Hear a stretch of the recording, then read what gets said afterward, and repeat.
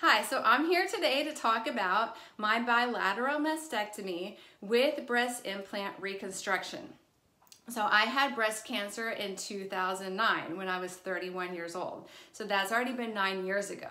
And this is just to kind of show you what reconstruction looks like now 9 years after a bilateral mastectomy.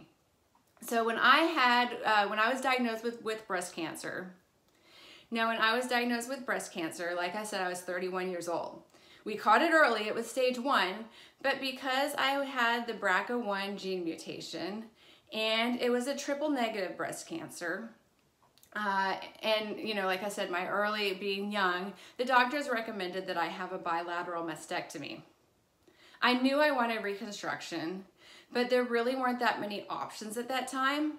They were doing the reconstruction where they use your own body fat, but because I was in pretty good shape, I really didn't have that much body fat, so it wasn't an option to get me to like the size where I needed to be. Now, to just give you a little bit of an idea, I was pretty small to start out with. I was maybe A or B cup.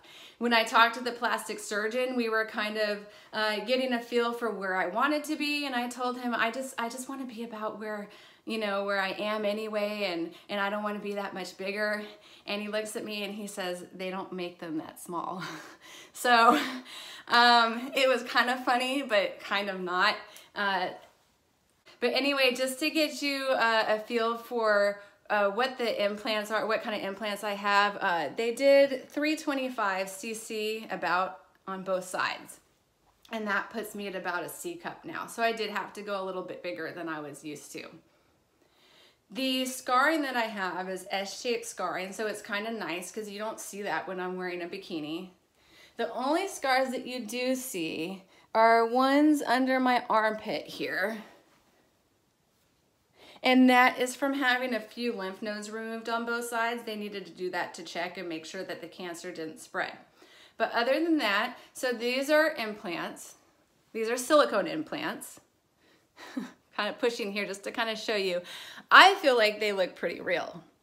My only problem is I don't have the cleavage, and they said that we could do some more kind of touch-up surgeries now, but I feel like I've had so many surgeries, I'm done. I don't need to do that. But this will kind of give you a feel of what your breast can look like if you do breast implants after a bilateral mastectomy. So I had my mastectomy in, it was October 5th, 2009. Because I had this surgery in Dallas and I was living in Austin at the time, I did a lot of back and forth. I probably could have done the process a little bit quicker had I lived in the same city as where my doctors were.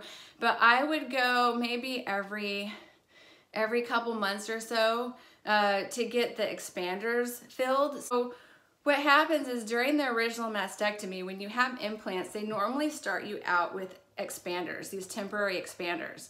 And then they gradually fill them over time. I believe it's with saline to kind of get your skin stretched out and ready for the permanent implants. So I had my expanders filled probably every couple months or so. And that was really a weird feeling because your boobs are growing. So I had my exchange surgery where they took out the expanders and put in the implants. I believe it was April or May of the next year. So that was about 6 months after my surgery. Now, if you're living in the same city, you can probably get that going a little bit faster depending on how your body takes the expanders. So this is what it looks like now. Breast implants after bilateral mastectomy with about 325 cc on both sides. And I started out as maybe an A or a B cup just to give you a feeling. If you have any questions, if you, are about to go through this and you're doing the whole route with the bilateral mastectomy with the breast implants, let me know and I can give you some tips, assuming that they're still valid after 9 years, or if you just want to talk and commiserate or have somebody to vent to, I'm here. Feel free to reach out. You are not alone. You can always talk to me, or I can always put you in touch. Somehow, we can find some people locally for you to get in touch with and get some answers. So hopefully this video was helpful. Please feel free to pass this along if you know anybody who's just now starting their breast cancer journey. and has some questions about what it's going to look like after you're through with everything.